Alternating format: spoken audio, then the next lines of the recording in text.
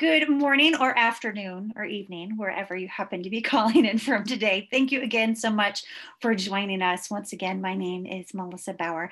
I am the Director of Sustainability at the Pet Sustainability Coalition, and thank you for joining us for our webinar today. We are very excited about this topic and this guest speaker, so let's dive in and get started. Just a quick reminder of technology instead of make sure we're all on the same page.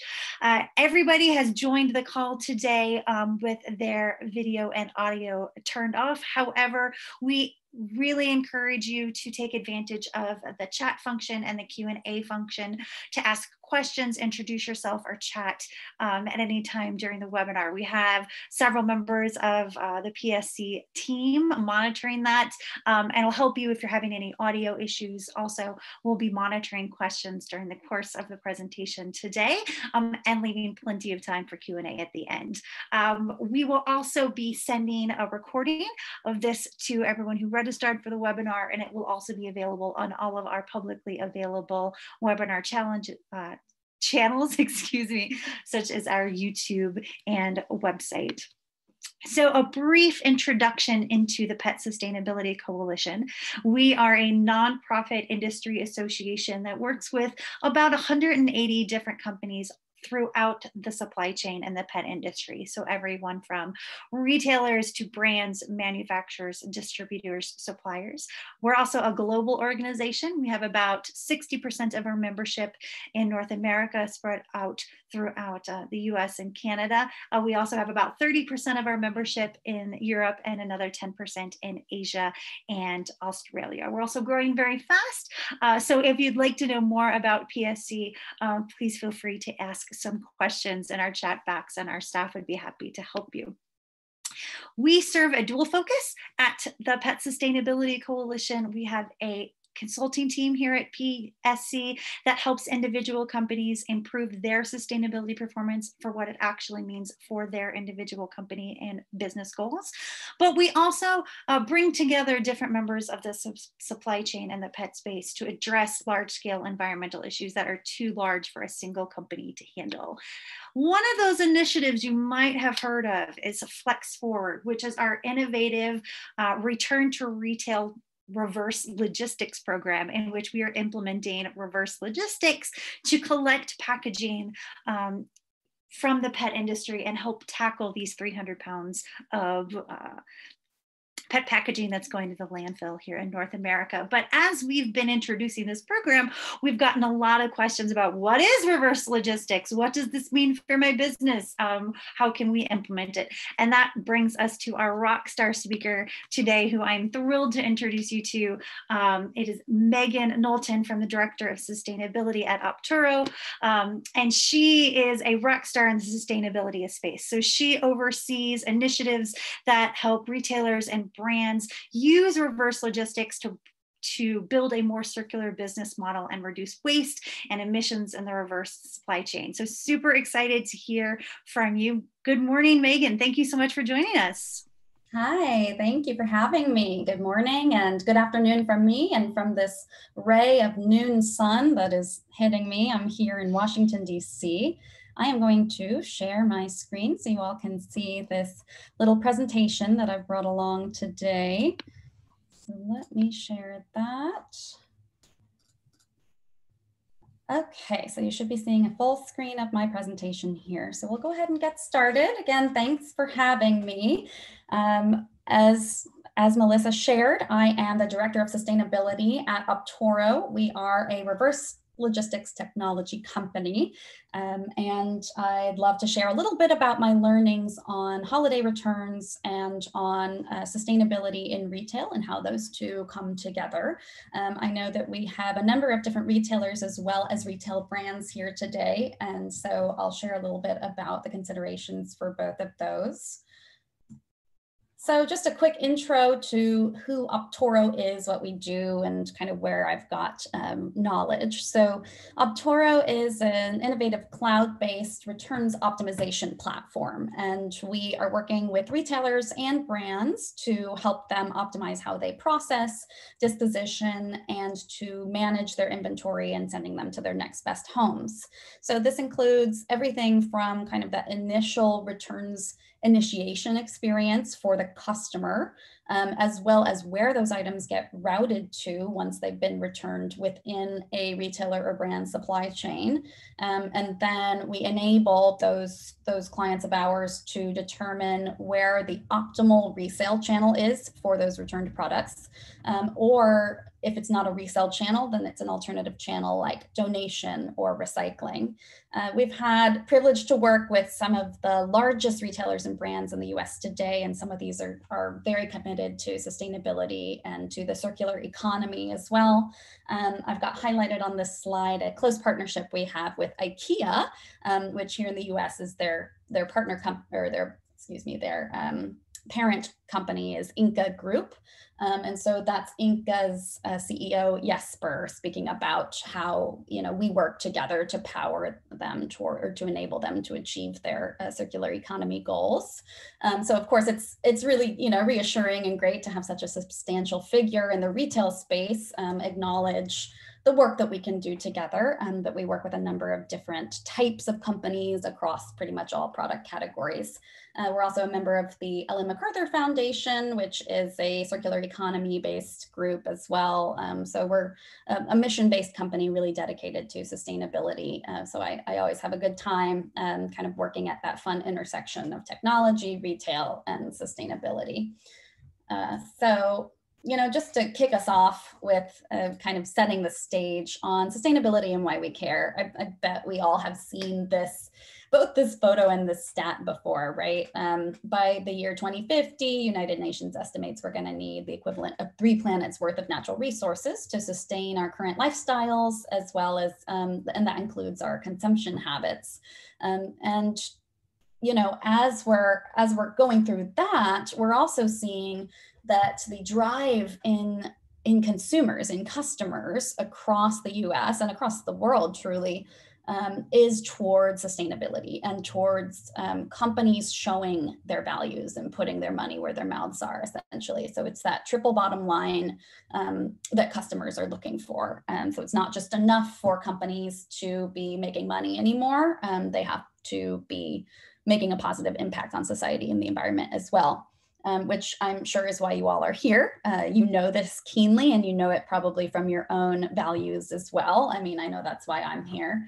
I have a stat here from a couple years ago of 78% of Americans wanting that from companies, but there's so many different stats out there on different ways that we've surveyed consumers to see how they care about values or about the environment. We're seeing that millennials and Gen Z care even more and are actually making decisions about where to buy from based on values, as well as where not to buy from. So, if a company makes a mistake or steps back on a value, a social value or an environmental value, then consumers are quicker and quicker to step back from bringing their business to those retailers. I've put a graph here that I grabbed from a recent Salesforce report, which I thought was super interesting, that highlights how this year during 2020, amidst everything going on around us,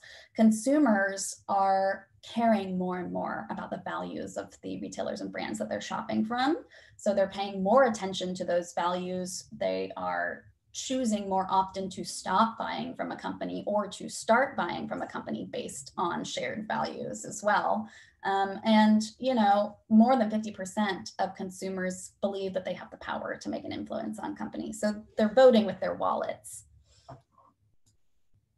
And then, kind of jumping off of that trend that we're seeing, of course, COVID means that there's been huge change in retail. And I'm sure everybody representing every brand and group here knows that keenly. So, one of the major trends this year is the rise in e-commerce due to COVID. So, the Commerce Department reported that in Q2 of this year, there was a 44% increase in e-com spending over the same time last year. So, there was an increase in e-com. Some of that switched from brick and mortar to e-com. And then, McKinsey reported in a similar vein that this year, just in the period of 8 weeks earlier in the pandemic, I think it was 8 weeks, consumers and businesses alike had accelerated their switch to digital strategies by 5 years. So, the original projections for the amount of digital strategies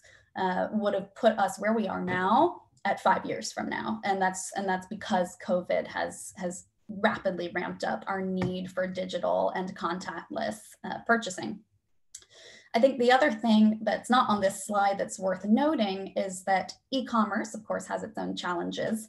And one of those is the rate of returns in particular. So e-com shopping tends to see a much higher rate of returns than traditional brick and mortar, usually by about 2 to 3 times the brick and mortar rate.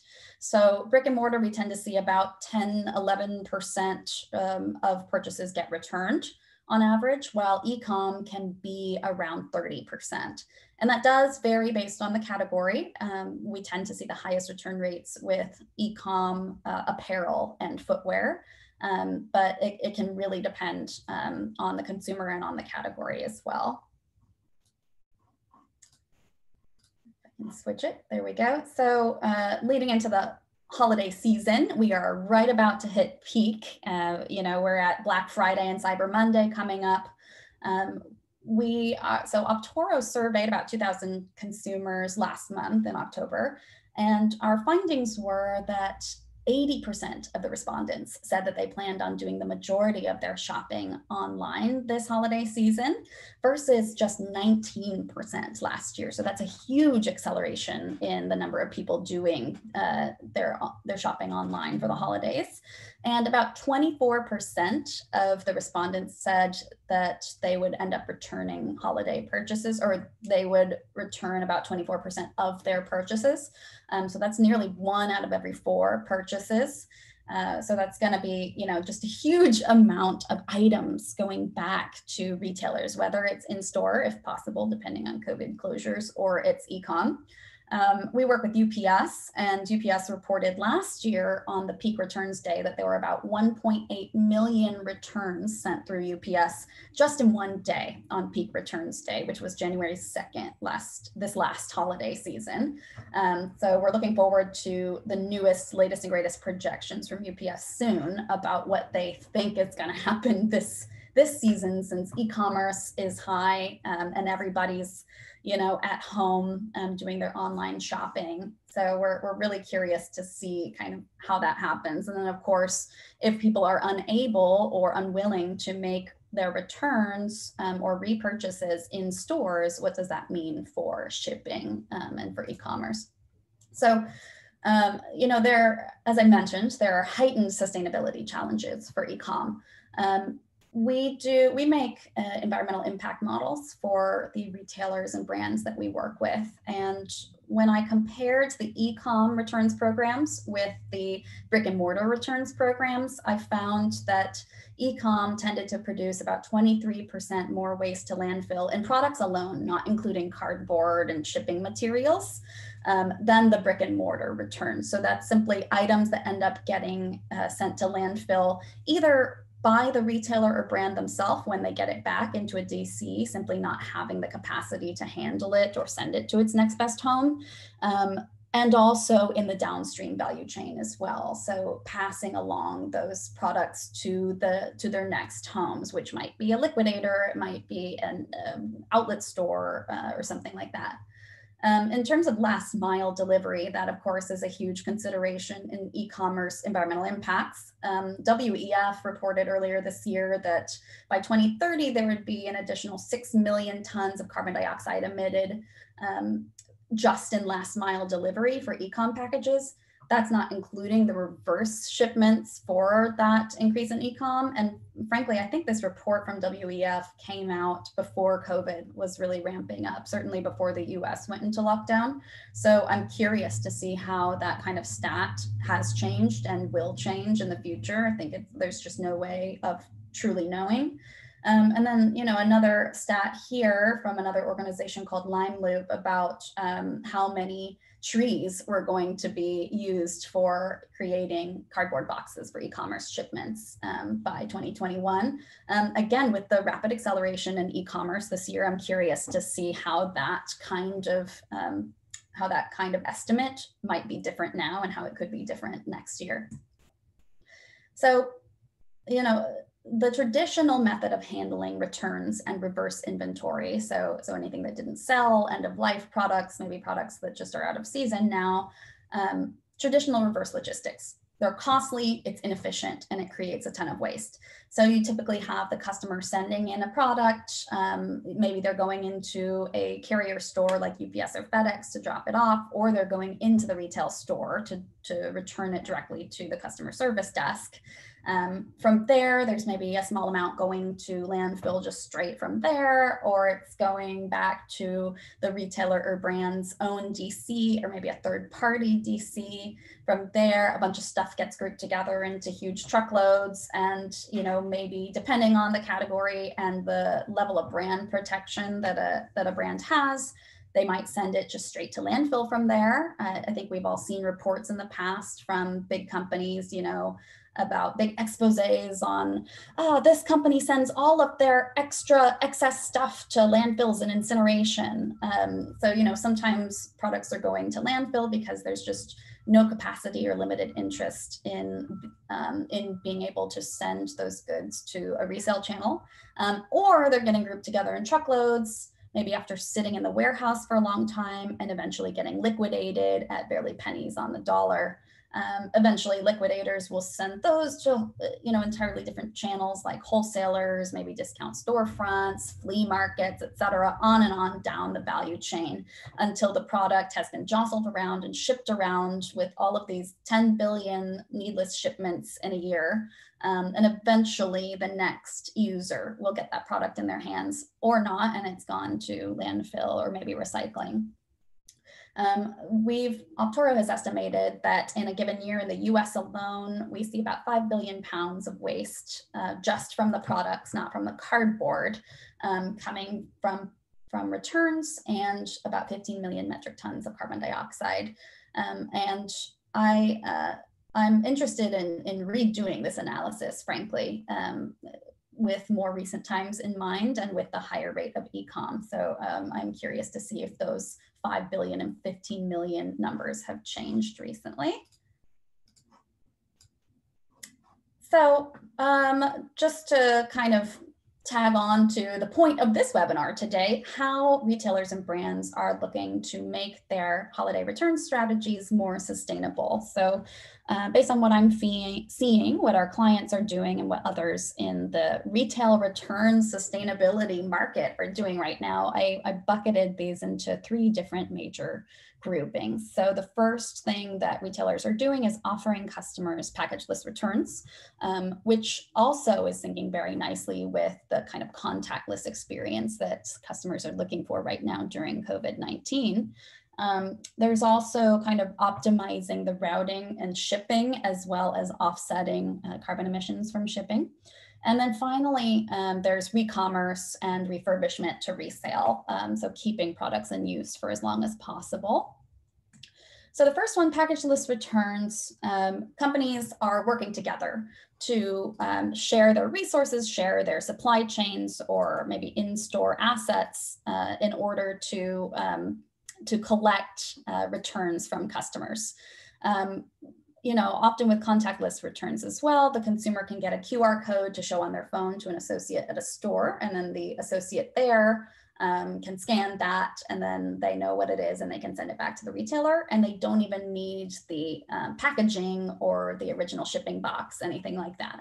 So I've included some examples on this slide. I bet we're all familiar with the Kohl's Amazon partnership. You can bring Amazon packages directly to a Kohl's while you're already doing some shopping. Of course, this assumes that you can go in person, right? And the same with, we actually, Optoro launched a partnership recently with Staples for package-less returns. So customers of some of the brands and retailers that we work with can choose to get a QR code on their phone, bring their return back to a Staples while they're already going there for printing something or picking up supplies, and whatever it might be. And while they're there, they can also return their item.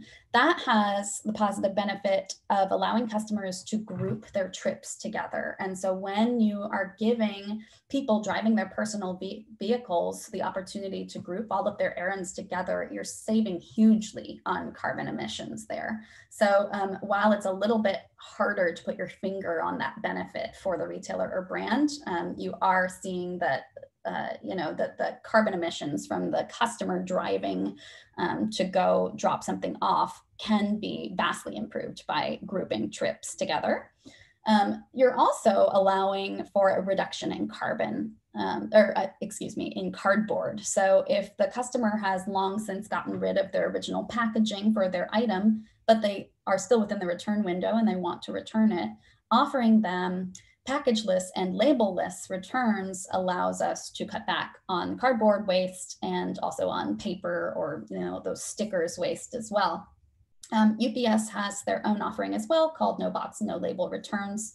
I personally used that before with an Amazon return. I think I had gotten rid of the box, and I think I even opened the item. It wasn't even in its original packaging anymore, but they took it back based on the QR code I had from an email. So that was pretty cool.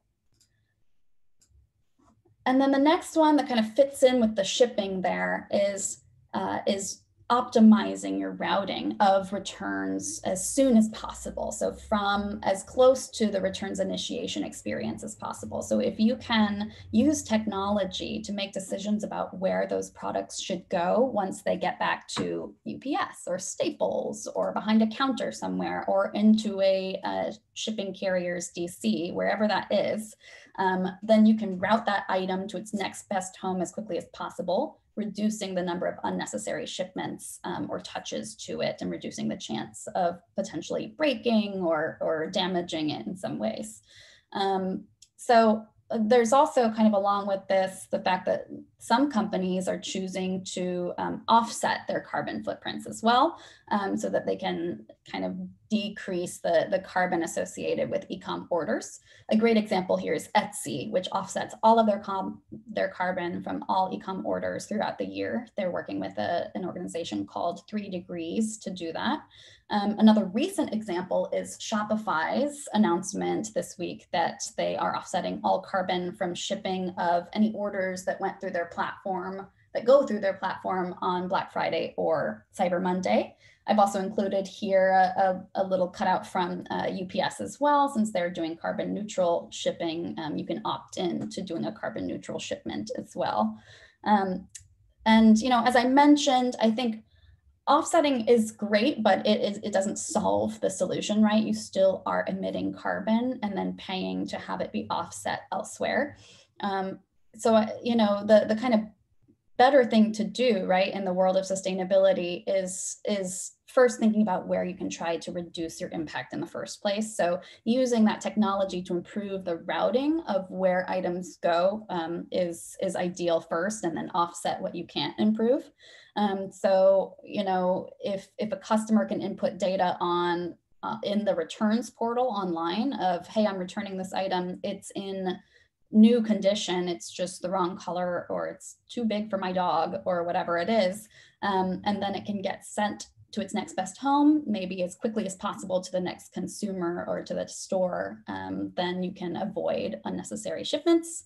I think it's important to note here too that kind of information can create data insights for retailers and brands to track the reasons returns were initiated and information on how to either avoid returns next time, how to plan for orders or for better product development in the future, as well as just improving your listings online too. Like if you've got a number of consumers returning something because it's the wrong color, then maybe your order listing has the color incorrectly in the photos or in the description.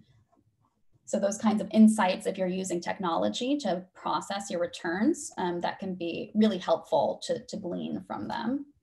And then finally, the last bucket I've put here is re-commerce and refurbishment and resale. So, so many retailers and brands out there are using lots of different ways of reselling their returns, as well as any other reverse inventory, so anything that didn't sell, et cetera. So some of these that are making splashy headlines and have been for a while now are branded take back and resale programs. Patagonia's worn wear is a really great, and standing example. Best Buy has a trade-in program where they give you, a store gift card to trade in your electronic item, and then they resell it as well, and they'll refurbish it if they need to. Some of the secondary marketplaces available to retailers include eBay, Amazon, Poshmark, ThreadUp, but there's so many different options out there, and I think we are seeing a rise though in the retailer or brand owned resale. So maybe it's secondhand on their website, or if the item is in high quality, then it's going directly back to stock as well. And having technology in place to help you decide whether an item can go back into stock or can go onto a secondary marketplace, that's key for being able to kind of build the business case around actually handling your returns at all. I have a couple other examples up here, including Nike's approved rescue program, which is refurbished Nikes for sale on the rescue site. And this just leads me into kind of a quick explanation of what Optoro does. So as I mentioned before, we're a mission-based program or a mission-based company. Our mission is to make retail more sustainable by eliminating all waste from returns. My personal mission as well is to enable the circular economy with our platform by allowing retailers to resell items for reuse. So that last bucket there, the re-commerce and refurbishment, that's key because we know, if you know anything about life cycle assessment in products, in consumer products, then you know that the vast majority of a product's environmental footprint is based in the sourcing and manufacturing of that product. So if we can keep a product in use for as long as possible and allow it to get used, even if you're emitting carbon to ship it around, almost always it's going to be more impactful for the environment to keep products, to keep them in use. So sending them to their next best home, to their next consumer is exactly the most impactful way. And that's all part of the circular economy framework. So our company, our mission is to help our clients do just that and keep their products in use. So we have, our platform kind of does everything from the returns experience for consumers online, as well as the decision-making engine for our retailer clients around where those items should get routed to and how they can either get resold, or if they can't be resold, then sent to an alternate channel like donate or recycle as well. This is just a quick summary of the environmental impact models that I run for our programs. So I'm proud to kind of toot our own horn and share that in the last year, we've been able to help our partners keep 96% of their reverse inventory out of landfills. Of course, we're always trying to reduce that last 4% to even less. And so constantly looking at new and creative alternative channels like at least donations or interesting new recycling programs or refurbishment. And then there are a few other average environmental impact benefits that we're able to see from our programs, including an increase in the number of items resold, which again is powering that circular economy mindset for some of our clients.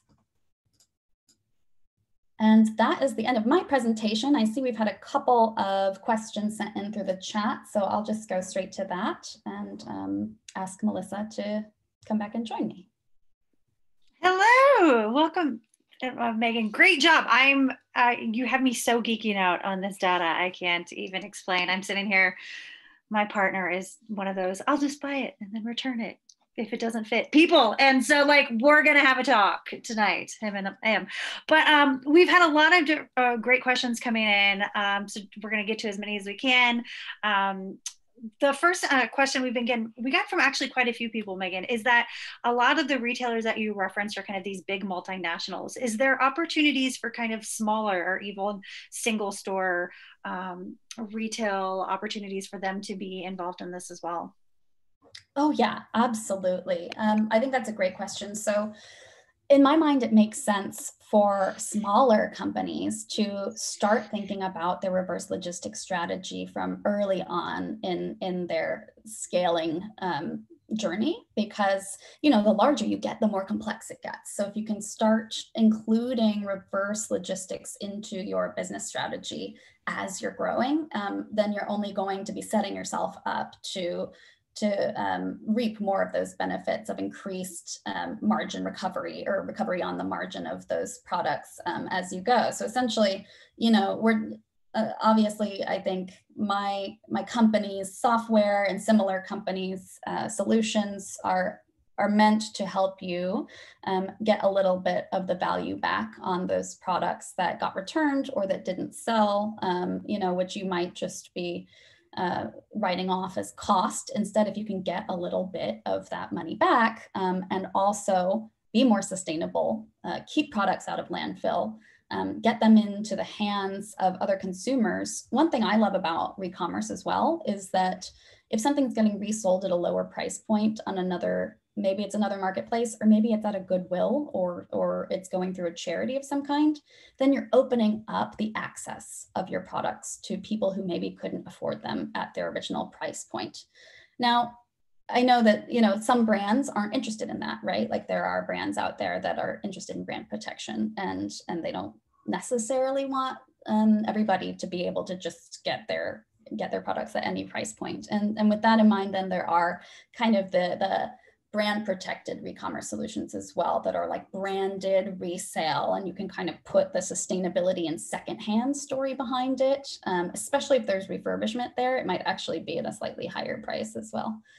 So I think that was kind of a ramble to say that there are so many different options out there, and I know that can be a little daunting, but the first thing I think to start thinking about is seeing obviously what the big players are doing, but the small players can do it as well, especially if you've got your small core team who you're able to train and work on together, and you share values on keeping all of your products in use, keeping your products as valuable as possible. Then that means that you've got this great opportunity of people who really care about your brand and your company and your impact. So I think that's really where opportunity is. I'm loving this. We have like so many questions coming in. People are like super jazzed. I'm super excited.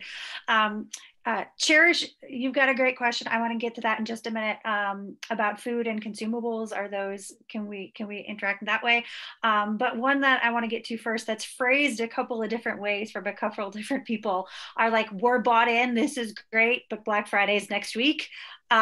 Is there anything like we can do now, or kind of get us through the short term? Yeah, that's a great question. I mean, in terms of like immediate actions you can take, I think there are a few. Obviously, we're already going into holiday season. Like it's too late to change our holiday strategies right now. There are opportunities out there for adding on offsets to carbon offsets to the shipments that you do, or you can calculate the carbon from them after the fact and offset it that way. Of course, to me, it makes sense to be marketing that you are doing so, either through, depending on the size of your brand, maybe it's your website, maybe it's your social channels. I think that is kind of I don't want to say low-hanging fruit, but it's a like quick way of being able to kind of plug into making your holidays more sustainable or a little bit less impactful. I think that there's also opportunity for simply educating your customers about the impact of either e-commerce shipments or returns.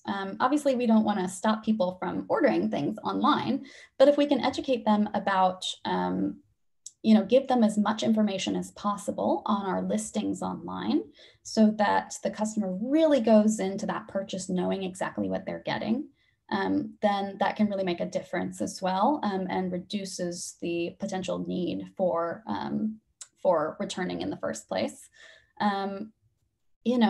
Gosh, this is probably a little bit less of a short-term solution, but I've actually seen some companies out there experiment with offering incentives for not returning something. So I don't know if this exists anymore, but jet.com, for example, used to give a small discount on a product if a consumer selected the option to I opt into this being final sale and not returning it. And then you'd get like a little discount on it, which I thought was really cool. And something that's worth continuing to try. I think probably the putting more information, more photos around your listings, at least the ones that maybe have a higher rate of return or maybe aren't selling super well, that can be a really good strategy as well.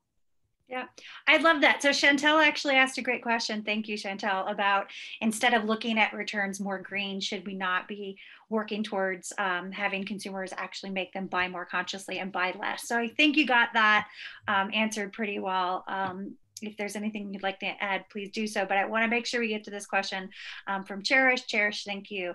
She asks, our industry sees many returns with food and other consumables versus reusable supplies. I know a lot of the examples you used were kind of Patagonia kind of things.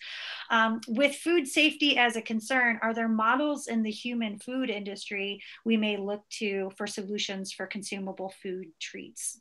Is that something that Opturo's helps with at all? That is a really great question. And something where I'm like, great, do we have like a food expert that we can bring, like food circular economy? There are so many great thinkers out there on circular food systems. I am not one of them on food. However, Optoro does handle consumables sometimes from some of our clients. And we do sometimes get pet food and treats and, canned food, all of that good stuff.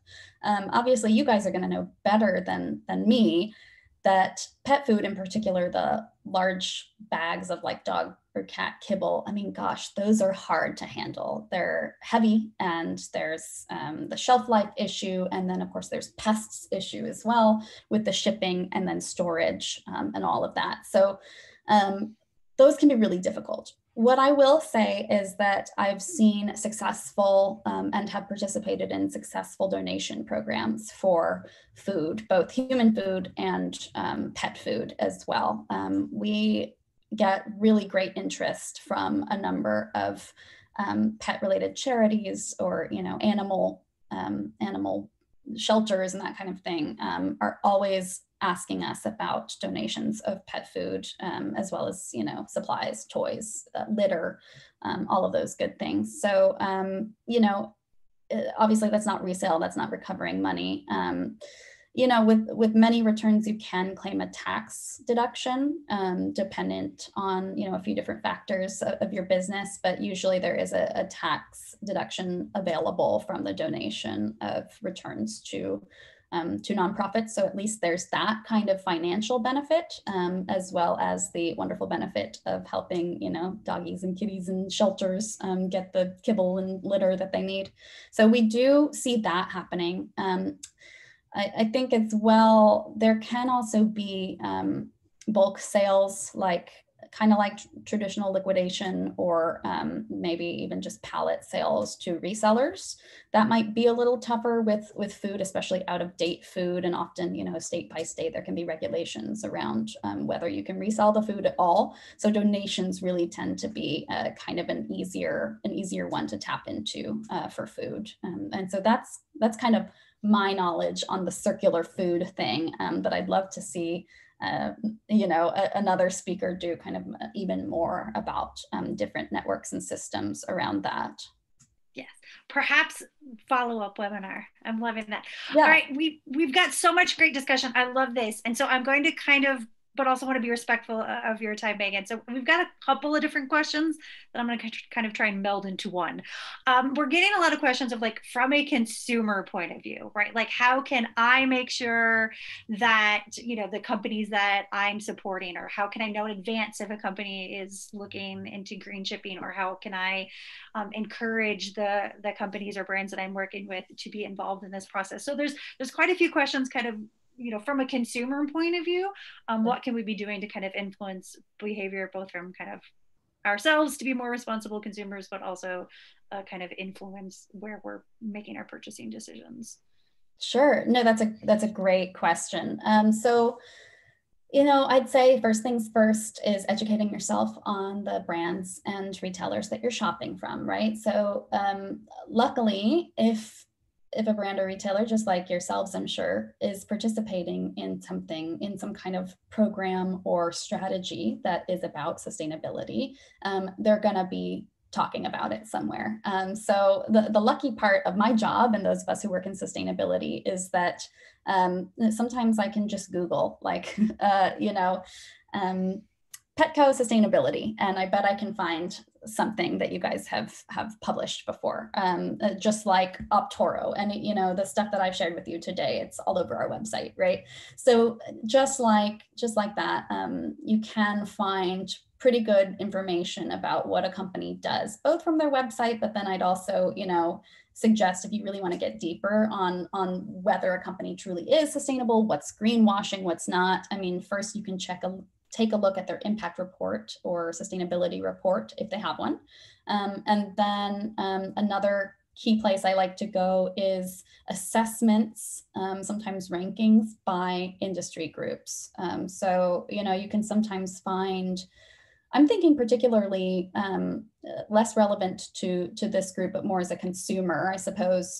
You know, if somebody's giving you clothing, or you're considering clothing or giving clothing or shoes this holiday season, there are a number of fashion industry groups out there doing rankings on like who are the most transparent or sustainable fashion brands, which have been really interesting to read. So I think like Global Fashion Agenda, or what's it called, like Fashion Revolution. I think they have a couple different reports out there like that. So I urge you to just kind of do some sleuthing online and see where you can find what companies are doing and if they're aligning with their with your values or not. In terms of returns, it can be kind of hard to figure out who's doing something you know, responsible with their returns or not. That can be kind of tough because sometimes it's more of a like behind the scenes business related thing. The ones who are really doing something are going above and beyond. They're going to be the ones who have like secondhand marketplaces, or maybe they're currently listing things as, you know, like new, open box, something like that. I'd also highly recommend that for your holiday shopping this year, you consider going to secondary marketplaces, because those are the products that are already existing. They didn't sell in their original channel for some reason. Maybe they've been shipped around or whatever, and you're avoiding indicating to the company, okay, you have huge demand for this product, you should make more of it for next year. If you're able to go get it from a secondary marketplace, then you're avoiding kind of that urge to the company, and you're taking something that wasn't going to have an end use anyway. So, you know, those marketplaces like eBay or refurbished marketplaces. I think Amazon has a refurbished side mostly for electronics. Poshmark, ThreadUp, Optoro has a couple of proprietary marketplaces where I do some of my holiday shopping. The direct-to-consumer one is called blink.com, BLINQ. And so that's a little pro tip for your holiday shopping. There's a number of different places out there where you can find used or like new or open box goods. And that's really a great way of making your shopping more sustainable. Oh my goodness. I love that. There's so much talk about like shopping local, which is obviously very important, Yeah. but I'm loving this shop refurbished as well. So adding that to my list. There are quite a few questions we didn't get to. I apologize, team, but I would encourage you to keep this conversation going. Please feel free to email me. I'm happy to annoy Meagan just a little bit and get a few more answers if she doesn't mind. I also want to encourage you. There's another way to stay involved in this conversation. We have our yearly summit coming up next in just a few weeks, actually. My goodness, December is sneaking up on me. December 3rd and 4th. And we'd really encourage you, love you to come. We actually this year for the first time have a free ticket. So if you'd like to come and just hear a keynote and come to the exhibit hall, we'd love to have you and have not be price prohibitive at any point. So please join us for this event. We'll include some information in the follow-up on how to get those registered. But I've just been absolutely geeking out for the last hour, May. And so thank you so much for taking the time to chat today. Thank you everyone for joining in this webinar. And I hope everyone has a wonderful rest of the day. Thank you.